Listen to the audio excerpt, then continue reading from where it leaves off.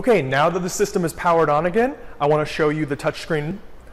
Before I do that though, I do want to note that this touchscreen is adjustable, so you can actually swivel it back and forth like that. We're looking at the home screen here. This is where you're going to spend most of your time with your primary functions. You can actually swipe from page to page. So if I go over here to page 3, if I press on the home button right here, it will bring me back to the main page right there. And by the way, whenever you're working on anything with the Toshiba eStudio, if you hit that home key, it will bring you back to this page.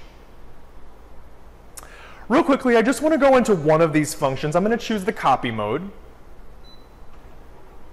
And I'm just going to pretend as though we're going to do an upper left staple for this document. I'll say OK to that.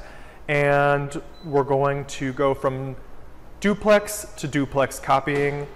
I'm satisfied with all of those settings, so I'll say OK.